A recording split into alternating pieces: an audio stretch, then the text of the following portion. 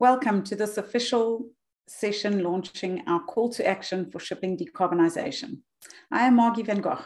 I have the privilege of leading the supply chain and transport portfolio of initiatives at the World Economic Forum. And on behalf of the Getting to Zero Coalition partners, the Friends of Ocean Action, the Global Maritime Forum, and the World Economic Forum, it is a pleasure to welcome you, our global audience, the signatories of the call to action, and our esteemed speakers joining today's panel. For the world to decarbonize by 2050, maritime 80% of traded goods are moved via ocean transport, and maritime supply chains are therefore essential to sustainable global economic growth, serving societies the world over. Whilst shipping results in the lowest carbon footprint of all transport modes, it still contributes more than 3% of greenhouse gas emissions. More than 150 companies have joined hands to sign a call to action in order for us to ensure that we can and do decarbonize fully by 2050 in the maritime sector. Given the economic lifetime of a maritime vessel is more than 20 years, there really is no time to waste. We simply must make zero emission vessels ready and the default choice by 2030. Signatories of the call to action are already taking concrete steps in pledging commitment to measures that lead to decarbonization of the sector. Today, in the lead up to COP26 and beyond, signatories from across the value chain are calling on governments to 1, align shipping with the Paris Climate Accord and temperature goals by committing to decarbonizing international shipping by 2050. 2, supporting industrial scale zero emission shipping projects through national action. And 3, deliver policy measures that will make zero emission shipping the default choice by 2030. So on behalf of the Getting to Zero Coalition, we welcome active participation in this session, exploring what is required to accelerate a zero emission shipping future. And here's inviting you to enjoy a short opening video, following which Johannah Christensen, CEO of the Global Maritime Forum, will introduce our esteemed panel and moderate the conversation.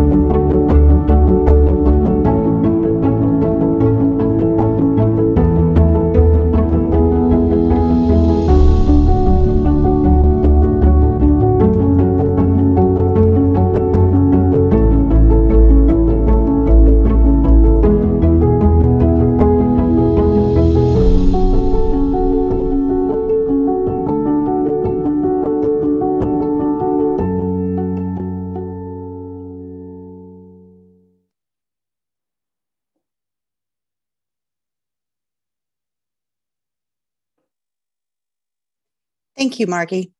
My name is Johannah Christensen, and I'm the Chief Executive of the Global Maritime Forum, a founding partner of the Getting to Zero Coalition alongside the World Economic Forum and Friends of Ocean Action. When the Getting to Zero Coalition was established 2 years ago at the UN Climate Action Summit, it was with just about 50 members. And 50 members, companies that were committed to zero-emission vessels operating on the deep seas by 2030.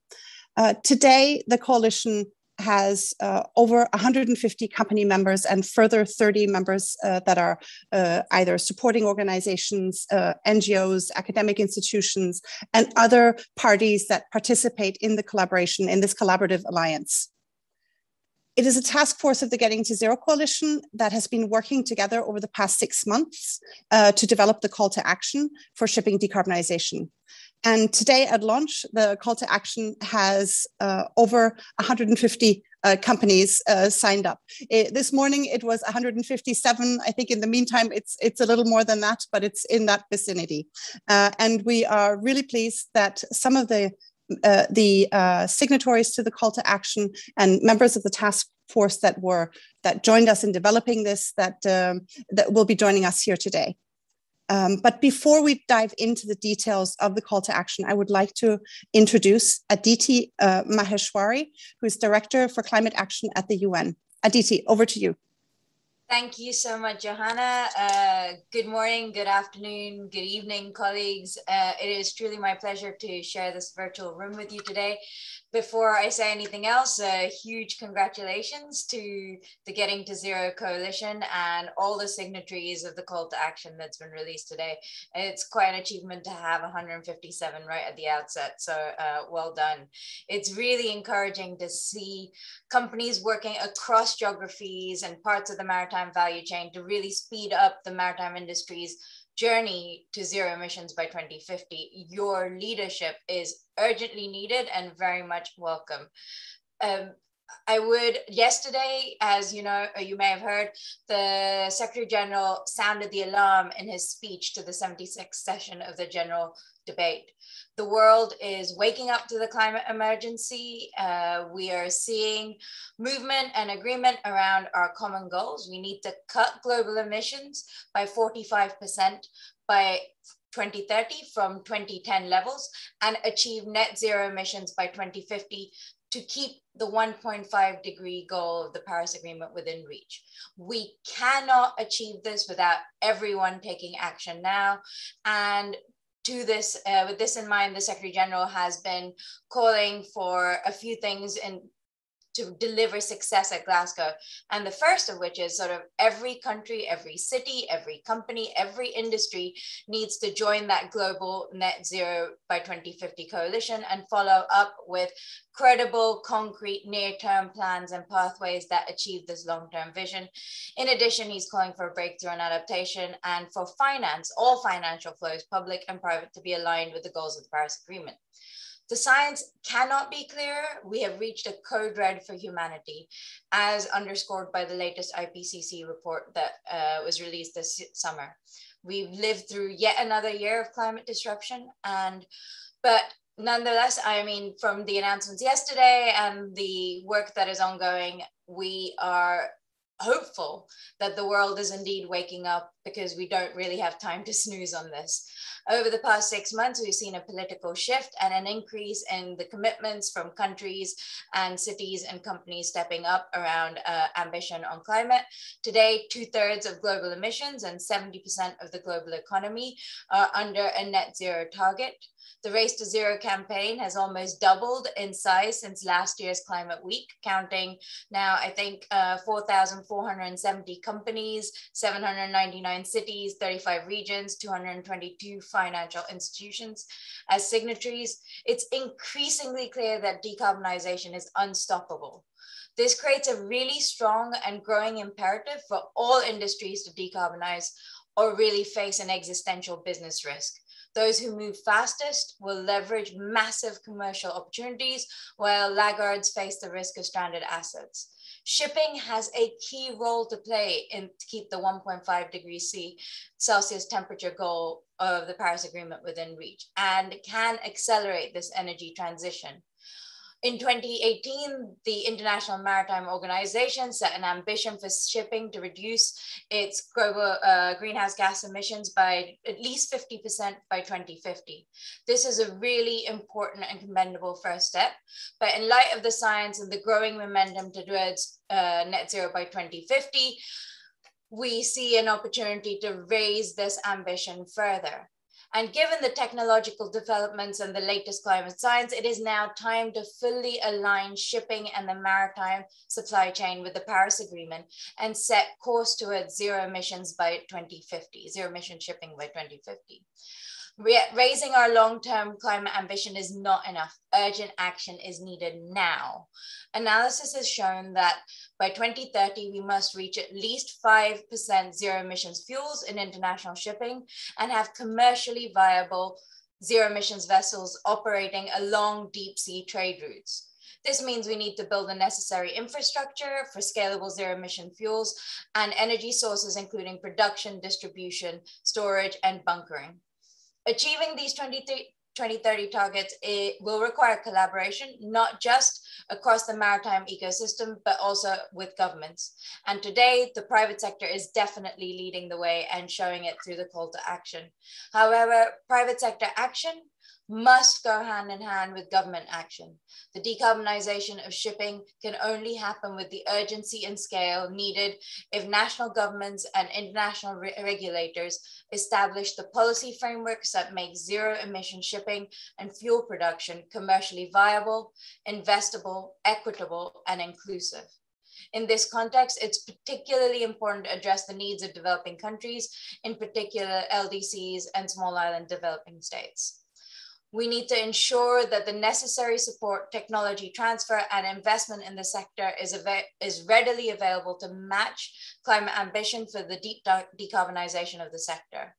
This must be a transition that is just and equitable and that leaves no country, no company, and certainly no worker behind.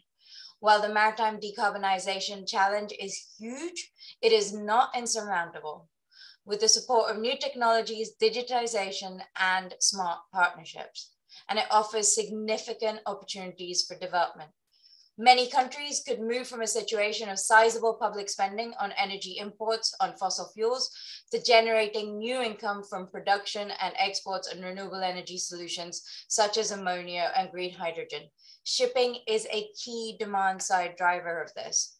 We need to see much more North-South and South-South cooperation, technology transfer across all stakeholders along the maritime value chain. And I would like to encourage you to really support companies and port cities from the Global South. The UN Sustainable Transport Conference taking place from the 14th to the 16th of October, 2021 in Beijing, China, can really help to rally even more diverse leaders for this call to action ahead of COP26. So I'd like to thank again all the industry leaders present today. With your leadership and foresight, I have no doubt that we will solve this part of the emissions puzzle with huge benefits and knock-on effects for the entire energy transition.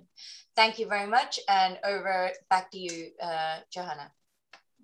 Thank you, Aditi, and thank you for reminding us of the urgency of the scale of the challenge, but also the opportunities that it brings with it. I'm going to now turn to Michael Parker, Chairman of Global Shipping, Logistics and Offshore at Citigroup, and Lasse Kristoffersen, Chief Executive Officer of Torvald Klaveness, who chaired the working group that developed the call to action. But before I do so, I just want a quick remark to those who are joining us via Zoom. If you have any questions about the call to action, I encourage you to post those in the chat function. We will do our best to respond to them either in the chat or by posing the question to Lasse and Michael. Michael, over to you. Thank you, Johannah. And can I open by thanking Aditi for her very inspirational and supportive comments, many of which I think will be echoed by the rest of us in what follows. But let me give you my perspective. Whether in ancient times or the modern day, shipping has been the enabler of commerce, international trade, and of course, globalization. Decarbonizing shipping will decarbonize global supply chains and help reduce emissions in every sector whose products are carried by sea and go through the world's ports and into the logistics chains on land. This is why it is so important that COP26 give priority to this and encourage the International Maritime Organization to raise its ambition and accelerate its policies and actions. This is what this call to action urges governments to support and to work with the industry, where many initiatives are already underway, as you will hear. Now, Citi is part of GFATS, the Glasgow Financial Alliance, committing to align operational and attributable emissions from their portfolios with pathways to net zero by 2050 or sooner. The role of finance in accelerating decarbonization of all industries cannot be understated. And my CEO, Jane Fraser, together with other senior colleagues, will be in Glasgow to articulate what the financial sector is doing and can do. As the preeminent global bank with a long-standing tradition in shipping finance, I'm proud that Citi was one of the architects and founding signatories of the Poseidon Principles, the first sectoral initiative by leading banks committing to measure the carbon intensity and climate alignment of our shipping portfolios on an annual basis. We expect early next year to move that alignment target from today's current IMO target to alignment with the Paris Agreement, consistent with this call to action. And let me take the opportunity to thank the other 26 signatories to the Poseidon Principles. And I hate to single out anyone, but I'd like to express my gratitude to SocGen, ING, and DNB, who were all very supportive during the drafting process. Now, shipping, as Aditi has mentioned, is a user of and transporter of energy and must be part of the energy transition, which is why it should be a priority soon. Finance can show what is possible, and collaboration across the sectors with finance will make a difference if accompanied by the necessary accelerated regulation and more ambitious policies to enable shipping and thus the global supply chains to be decarbonized. And that is the only way that the industry will meet the target set out in the Paris Agreement. And I'd like to hand over to Lasse. Thank you, Michael. And I'm also proud to have been part of this industry-led coalition that has drafted the call to action that we are presenting today. And as you mentioned, there are many industry players that are taking a lead on this. And we in Klaveness believe we are one of them. And as an example, we have committed to have all our vessels being carbon neutral by 2030. And all our operations to be zero emission by 2050. So we are ready to move, but we can't do this alone. And that's why we look forward to governments and regulators to matching our commitments and enabling us to bring this to reality. Specifically, in this call to action, we call on governments to do 3 things. And that has been mentioned already, but I'd like to stress it again. 1, shipping needs to be aligned with the Paris Agreement, and we need to have a goal of zero emissions and be decarbonized by 2050.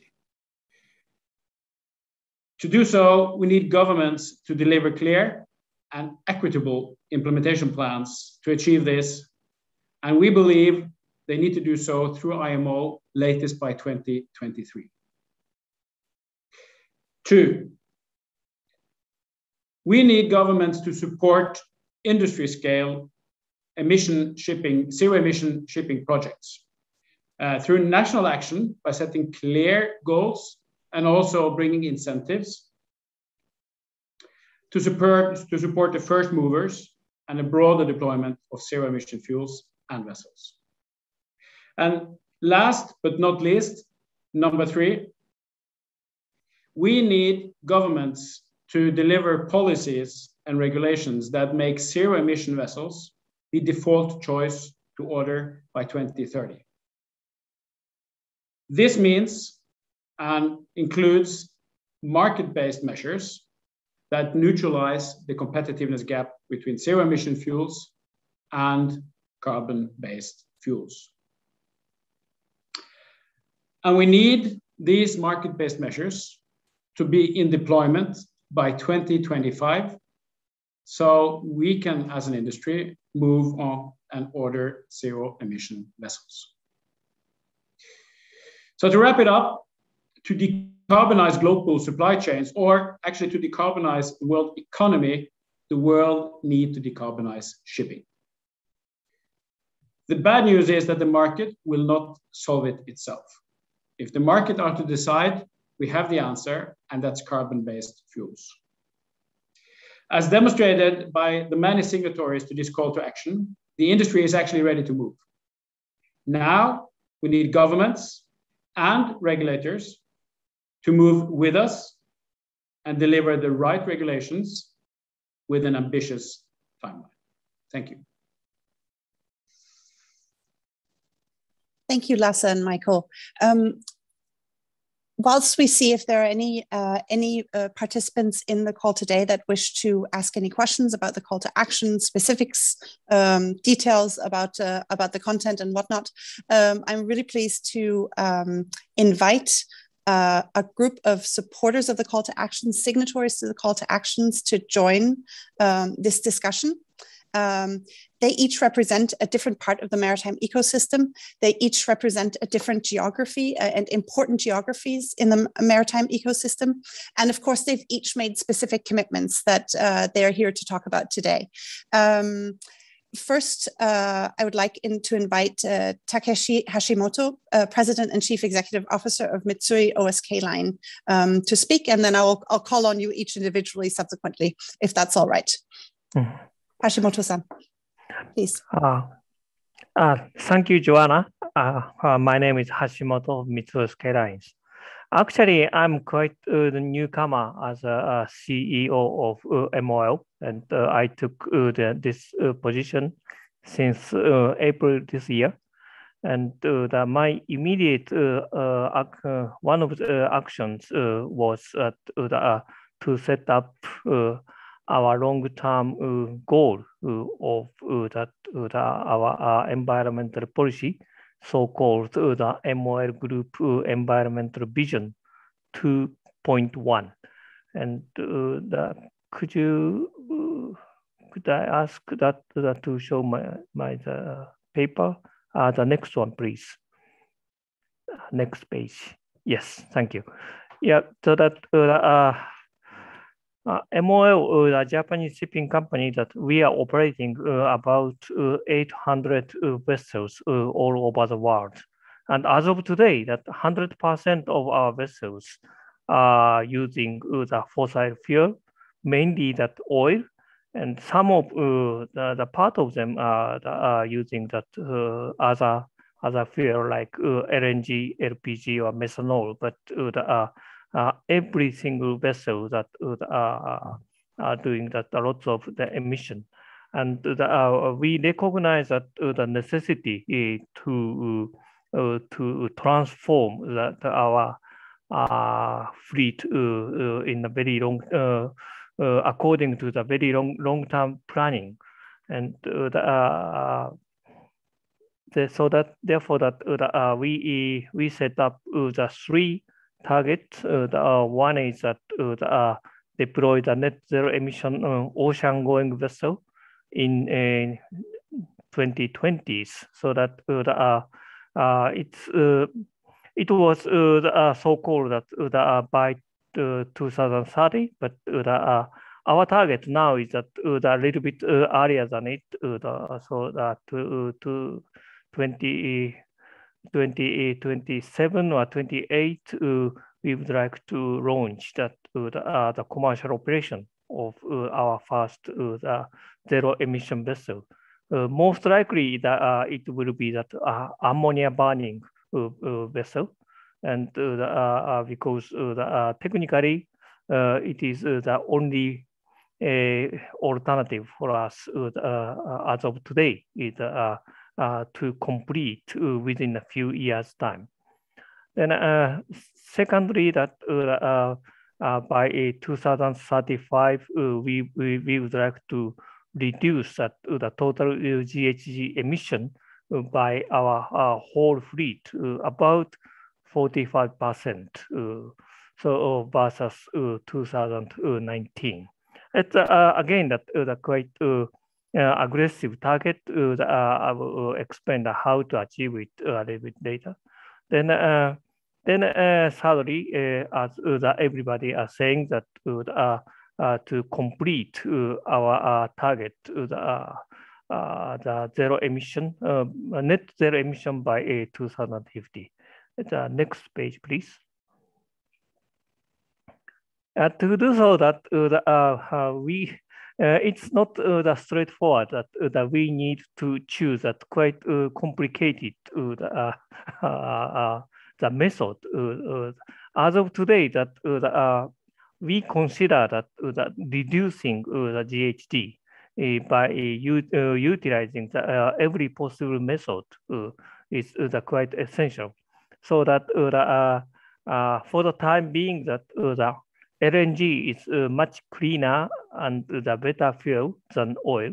Therefore, that for the time being, that while we are going to develop zero emission vessel like ammonia, but mainly that we will construct lots of LNG burning ocean going vessels, and that together with that the more efficient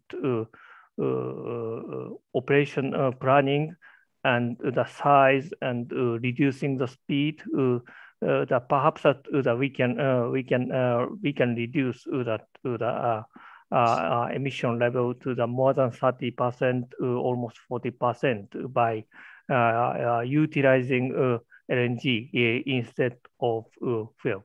At the same time, up to 2030-35, we will gradually that develop the new alternative fuels like ammonia or some kinds of the methanation, etc.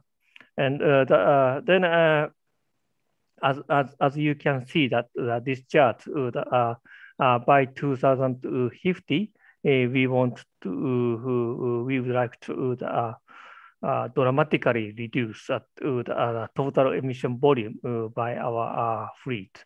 However, still utilizing today's technologies, it is almost impossible to achieve real zero emission by ocean-going fleet. It is our analysis. Therefore, that to achieve that net zero position, we also need to think about quite different method to create some credit to give us some room or flexibility that to offset our minimum level of emission. That is where we are. So that people probably consider that it is a bit lukewarm approach, but we think that this is as of 2021, this is only the possible the method we can achieve. Yeah, thank you very much. Thank you. Thank you very much. And thank you for giving us this detailed vision or explanation of the strategy that you are embarking on. I think that's really great to see the level of detail in the plans.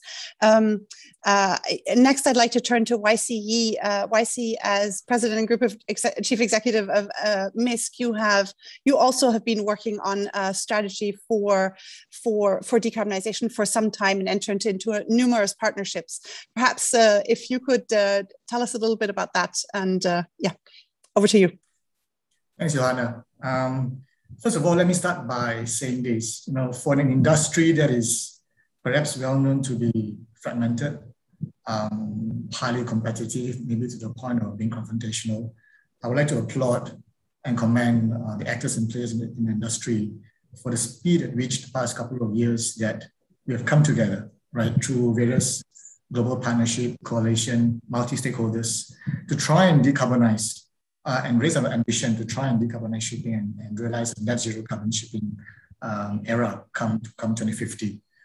Big thanks to platforms like GMF, Global Maritime Forum, World Economic Forum for bringing together willing partners who are willing to join the coalition. In fact, because of GMF, MIC together with a few partners, we gave birth to the CASA initiative, which was launched early part of this year. And our mission for CASA initiative is to try and operate the first ammonia fuel deep sea ocean going tanker by 2025. And as we speak, we have other partners who have wrote into us, who are willing to join us. Right now, we've got us, the ship owner, the ship manager, we have an ammonia producer, we've got a leading class society, we've got a leading shipyard, leading engine maker, we've got a leading port authority who's part of this coalition. And we'll be adding a few more. And I'm confident that we can realize this 2025 goal. So it shows one thing: if the industry rallies together for a common goal, we can work together.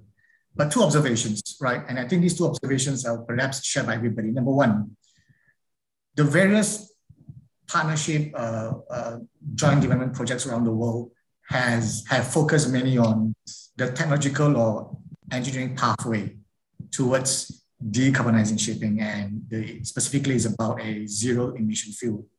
And I'm very confident come 2030, there'll be many pathways from a technical and engineering standpoint, which would allow us to achieve or make zero emission vessel available to everybody in the ecosystem. And I've always believed there's no one silver bullet. We need multiple pathways towards getting there. I believe the technical pathway will be available.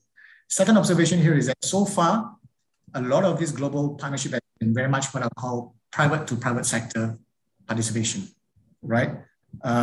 Two observations. And because of this, it gives rise to two problem statements, two major hurdles that we're trying to address and specifically bring up during COP26. Number one, we have only addressed the technical pathway towards decarbonization. We have not quite solved the other part of the equation, which is making it economically feasible to everybody. In simple terms, making it fundable, making the financial resources available to the ecosystem to go hand in hand with the technical pathway towards decarbonizing shipping. And it's just not the energy transition. It's not just about emission. Even the S in ESG, the social aspect, is coming, right? And we all have our ambitions for the social aspect for shipping as well. And all this has to be paid for. The ecosystem has to find a way to pay for all this. How do we do that? Second thing here is this, which is the second observation. We need to get the public sector involved. It has to be not just private to private sector participation, it has to be public-private sector partnership, right? And this means government, regulators, I think the previous speakers have said so.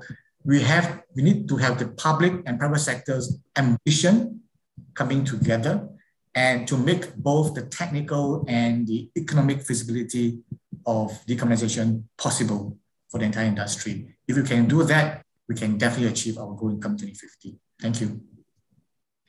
Thank you, YC. And I think you touch on a really important point, and why it is that the discussions around the call to that were at the core of the discussions of the call to action and why it exists is really this tackling not only the technical aspects, but the commercial aspects of and the economic aspects of making the transition possible. Next, I'd like to turn to Semiramis Palou. Semiramis is not only the CEO of Diana Shipping from Greece, but also the president of HELMEPA, the Hellenic Marine Environment Protection Association. And it is in both capacities that she joins us here today. Semiramis, what in your view is the most important factor to help achieve zero emissions in shipping? I've got a lot of things to say. This is probably one of the hardest equations we need to solve. There are a number of unknowns. I feel that we owe it to our children and to the future generations to transition into a more sustainable world. And this is why I'm here today, to support the call of action. I need to be part of the solution. I want to be part of the solution. Shipping is bound to decarbonize. That's a given thing. It's a certainty. It's a one-way street. What we need to make sure is that it's commercially viable and sustainable, and that it involves the entire supply chain, and that we maintain a global level playing field. I think that's the most important issue here. And we will do that by making sure that we have a global regulatory framework developed by the IMO. The IMO is the International Maritime Organization. It is the only regulating body for our truly international industry. So I'm here today representing HELMEPA. HELMEPA is the Hellenic Marine Environmental Protection Association. It was founded 40 years ago by some very prominent and forward-thinking and visionary ship owners that realized early on that they needed to raise environmental awareness, to change the mindset of the people around, to protect the seas. And they did that at a time when regulation around environmental issues was still at its infancy. So similarly, today, we're at a similar crossroad. 40 years after that, we're talking about sustainability and decarbonization.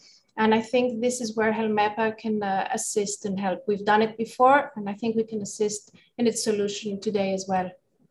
There is a very unique word in the Greek language. It's called philotimo. It's loosely translated as the goodwill, or to do something over and above what is required or what is necessary for the common benefit and for the common good. So this is what we're bringing to the table today. Helmepa is bringing the Greek philotimo, or in other words, the goodwill that we have, and the embedded in our culture, our desire to bring people together for the common purpose and for the common good. We bring a network of like-minded, open-minded, forward-thinking, adaptable stakeholders that want to raise the agenda of decarbonization and sustainability. So what we need for a global solution, I think, is a global synergy effort. Thank you, Johannah.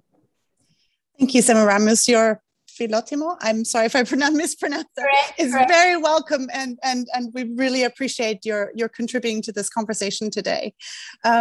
Next, I will turn to Rasmus Bach-Nielsen, who's Global Head of Fuel Decarbonization of Trafigura, and has also been heavily involved in some of the working groups focusing on closing the competitiveness gap that Lasse spoke to earlier within the context of the Getting to Zero Coalition and many other fora. Rasmus, over to you. Thank you, Johannah, and congratulations to GTZ for the big achievement today. Just very briefly about Trafigura's engagement and who we are. So we are a global commodity trading house. We trade 6.5 million barrels of oil per day, which is 6.5% of world oil consumption. We are the second largest metals and minerals trader and the largest LNG trader. We have a lot of requirements for use of shipping transportation, and we have a significant fleet ourselves. So we're deep into the global engine room of carbon, and we have a task decarbonizing the shipping industry. One question from the chat that leads me to what I will talk on for the next 2 minutes is the mindset change we've seen for over the last 12 months, and which we will need to continue to push forward. When we launched our white paper on a global IMO-led shipping decarbonization program, which was launched in September last year, there was initially a lot of criticism, particularly from IMO members, who we were speaking a lot to, and they said, listen, we tried market-based measures in 2013, 2014, it didn't work, and we don't think it can work still.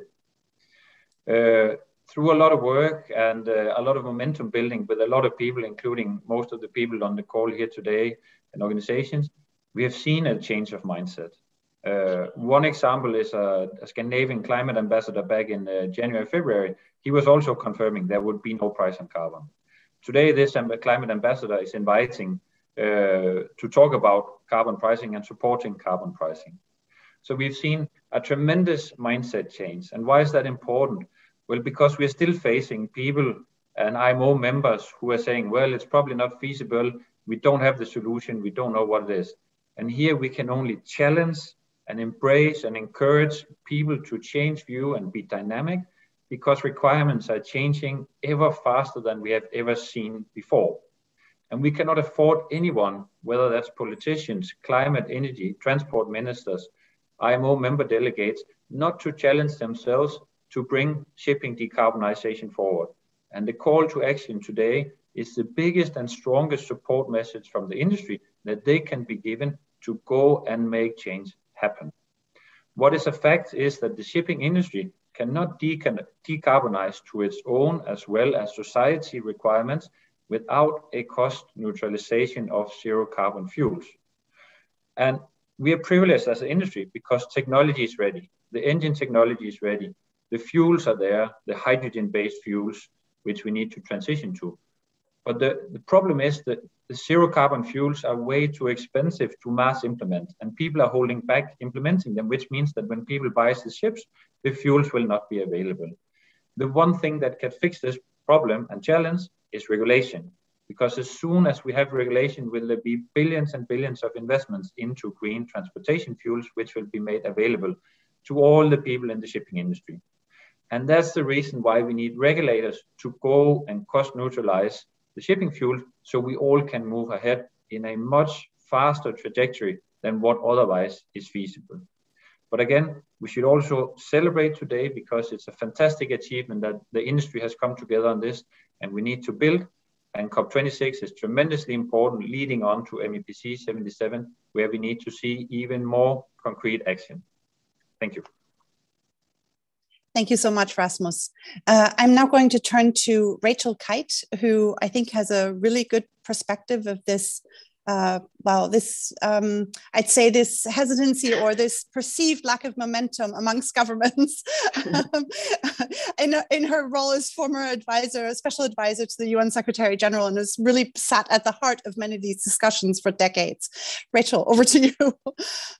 Well, thank you very much, John. And it's just really a great pleasure to be here. I remember 2 years ago standing in the baking heat, actually, in the Rose Garden at the UN headquarters with the founding signatories of what is now such an important network. And in the conversations around getting to Zero network going, the alliance going, being really impressed by how leaders within each part of the value chain were prepared to come and work together in a true partnership.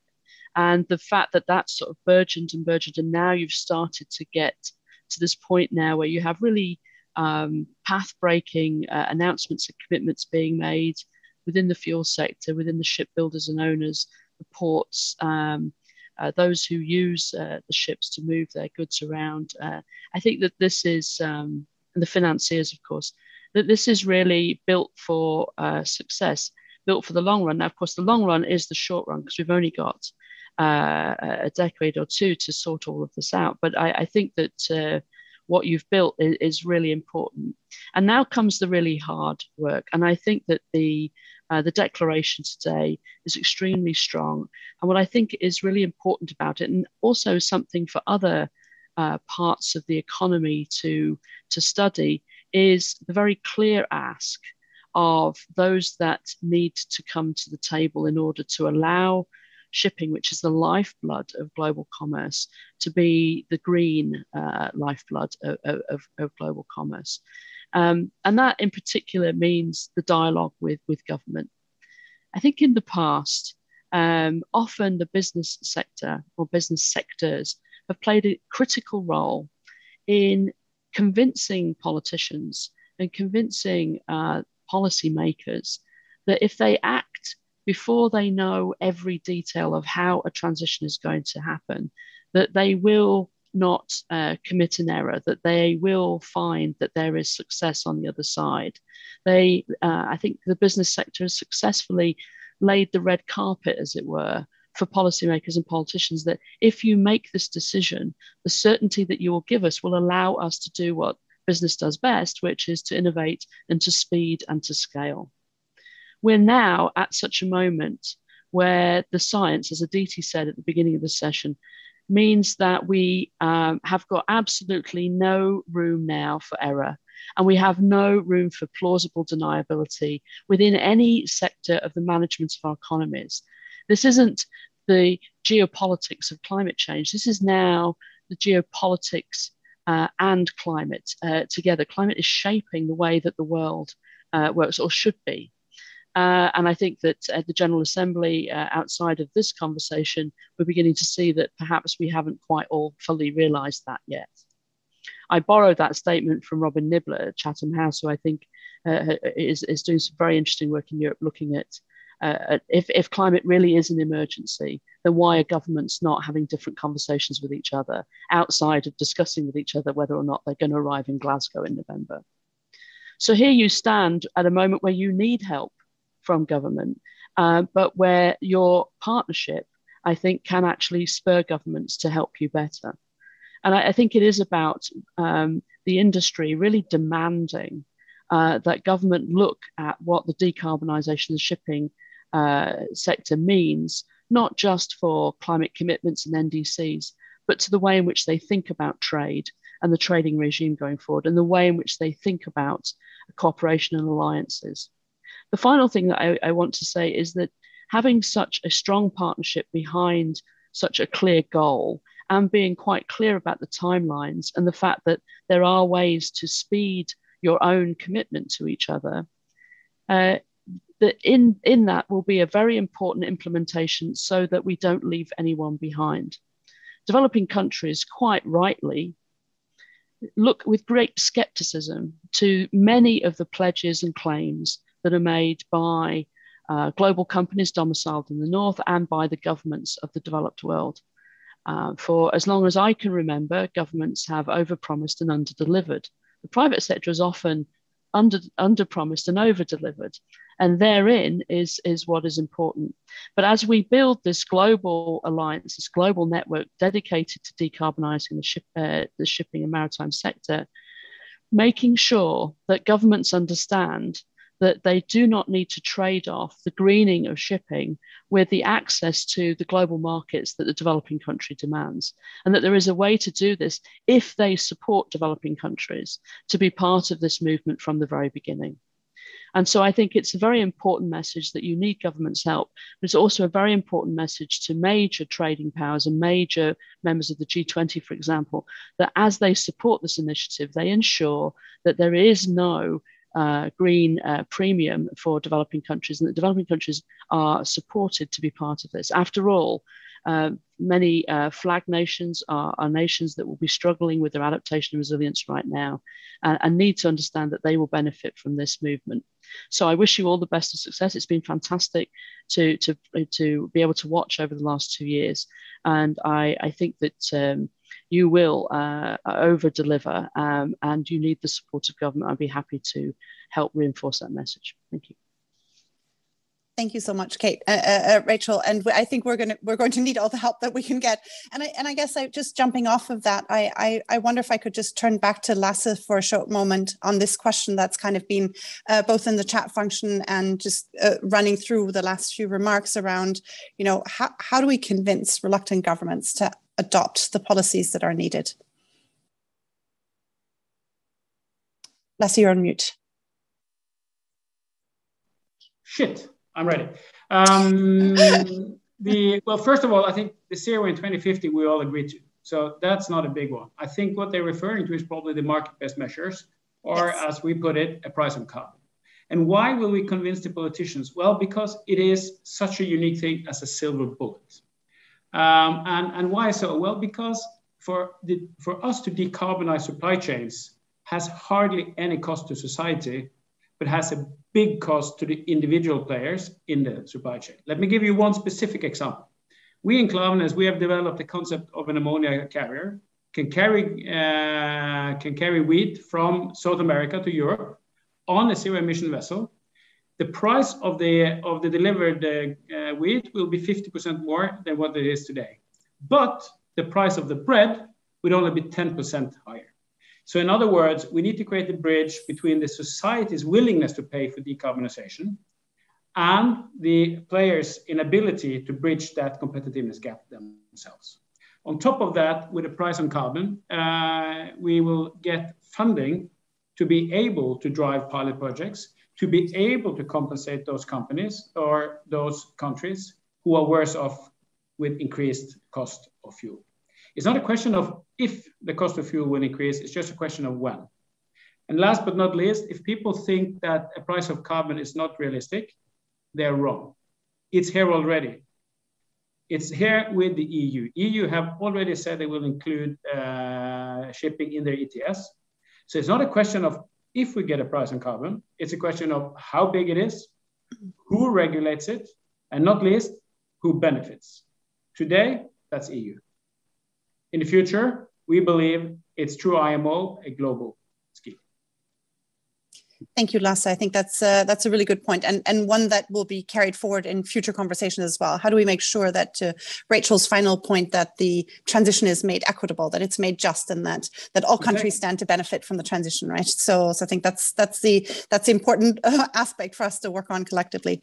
I would like to raise another question from the chat too, and maybe YC can help us on this one. It's really the role of seafarers in the transition. And let me make sure that I read this out right. So how will we engage seafarers and other maritime workers to make sure that jobs and health and safety are protected so that we can build the trust and skills that will be essential to make decarbonization work in practice? Do you have a perspective on that you might like to add? Yes, I do, Johanna. I think fresh off the last week's London International Shipping Week, where we were talking about social aspect of shipping, I think this fits into the heart of the whole thing, because decarbonization, Industry 4.0, these are opportunities to try and move the shipping industry to the next era. But shouldn't let the technology dominate, right? We must always pay attention to the human element. We must not leave the seafarers behind. So instead of looking at technology as a threat, I think man and machine and technology must coexist. So if we look at this as an opportunity, we could actually look at opportunities to try and upskill, widen the career opportunities for seafarers, because the entire supply chain for maritime would change, right, from shore to sea. I think it gives rise to a lot of career opportunities. It also allows us to bring in diversity of talent, right? We do not just recruit talent from the traditional sources for the maritime industry. With decarbonization, with technology, we can bring in a lot of other new stakeholders, players into the industry. So I think it is a big agenda, but back to the point I made earlier, the ecosystem must be able to pay for this, not just decarbonization. How do we sort of drive the social agenda for shipping as well? Can I just add one comment to that, Johanna? I think sure, decarbonizing shipping is not a threat to the seafarer. It's safeguarding the seafarer and the very system of global trade as we know it. If you don't decarbonize shipping, we will not be able to move goods around the world. We will lose jobs in the developing world, and we will not have seafarers. So decarbonization is an enabler of seagoing jobs, not a threat. Thank you, Lasse. Before we close out, I'd like to ask a quick question of each of you. In shipping, as in many other sectors, the focus of the conversation is often on 2030, on 2050, on these really long-term timelines, as they should be as well, because of the time horizons that are needed to affect change. But right now we are at a very particular moment in time with an opportunity over the next few months to potentially kickstart a transition. And I guess what I'd like to ask each of you is, what would you like to see happen in the next 2 months ahead of COP26 in order to make this transition a reality? And I'll start with Rachel. I think the proof is often in the eating. The pudding is in the eating, right? And I think that the data that you've shown already helps. And I think that now with some leading ports coming forward and talking about timelines for decarbonising their operations as ports, you start to bring specific geographies together. I think cities can drive forward faster than countries can in some cases. And so I think by looking at a 2030 timeline and trying to show the routes, the players that can start to convert a piece of the global industry in a very short period of time to net zero starts to show that this could actually be something that grows globally. And then I think that the shipping industry is going to have to show up, all of the sectors of the shipping value chain are going to have to show up in a very sophisticated way in Brussels, in Washington and Beijing, in order to make the case that has just been made much more eloquently than me, that a green global shipping industry is actually the road to a more inclusive economy that works for everybody better, as well as a road to decarbonisation. I think those two things have to be understood together, and that will require a fairly sophisticated shift in mood in the trade debate. But I think showing that it is possible to see certain goods and certain point-to-point trading options work at a net zero basis, I think that then will inspire. And I think that there are enough jurisdictions, citizens, states around the world to be able to make that a reality. Thank you, Rachel. Rasmus, 30 seconds. Okay, we would love to see global policymakers, whether that's energy climate ministers at COP26 and subsequent IMO member delegates, to get the understanding that they need to act now, and the industry is ready and it's supported, led by GTZ today. And when they have that understanding, I'm sure MEPC 77 will be a lot more successful than most people potentially anticipate. And I look forward to that. Thank you, Rasmus. Semiramis. I'm going to put you on the spot now. No, I think the mindset is moving very fast. All stakeholders need to be alert and embrace and engage in the changes.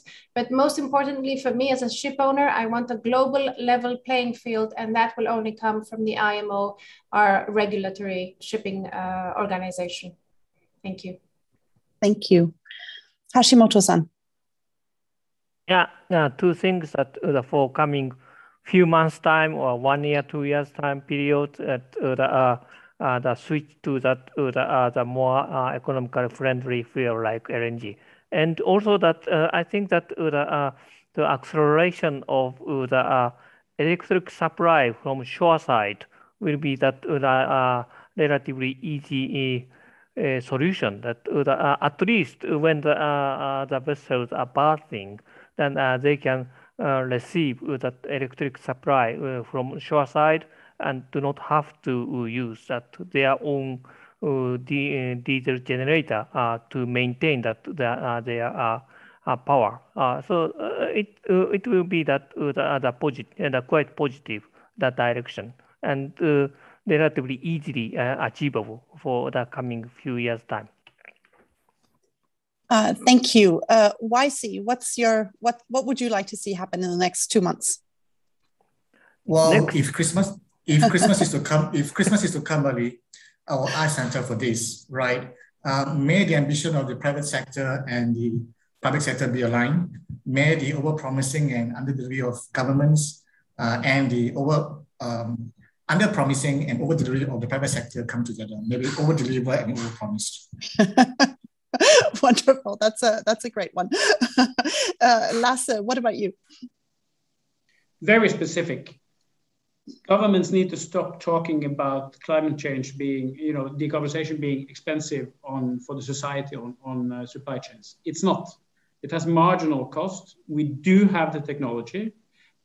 We will have a price in carbon. And now is the window to make sure that it applies to all globally, so all can take part of that transition. And I think the means are there. IMO is a unique tool to make global regulations, and maritime industry is ready. Thank you, Lasse. And Michael, you get the pleasure or the benefit of the last word on this. Thank you. One of the problems, as we know, is that shipping has not been good at explaining itself. The narrative has not been good. And politicians, frankly, don't really understand our industry unless they look out over the sea or over a port. As we've seen, very many wise men have said that if you deal with the hard-to-abate sectors first, the world will decarbonize faster. And I think between now and COP26, our job is to educate politicians to double the number of signatories, Johannah, from all those other cargo owners and ship owners that should already have signed. We'll give them the 2 months to sign so that we can change the story. And to YC's point, the collaboration we've seen in the industry through COVID, and by the way, COVID and the Ever Given should be a message to all politicians about the importance of supply chains. This collaboration shows what the industry is doing and can do, and what we know the consumer will pay for. And so it's the mechanics and the political support and the financial support through market-based measures that will make this happen. And if we keep telling the story, I think we'll get there. Thank you, Michael. I think that's a great way to close. Thank you, everybody. Thank you, Margie. Thank you, Aditi. Thank you to our panelists, the COP26 task force that did the hard work of putting together this call to action, and the team behind the Getting to Zero Coalition. I think, and finally, thank you to all participants who joined us here today for joining a lively discussion. I hope you were able to get at least some answers to your questions, and otherwise, please feel free to reach out to the team and let us know what else. To Michael's point, I hope we reach 300 signatories by Christmas, or certainly in the beginning of the new year. Let's take that as a challenge. If you do wish to join the call to action, reach out to us, let us know, and We look forward to working with you. Thank you.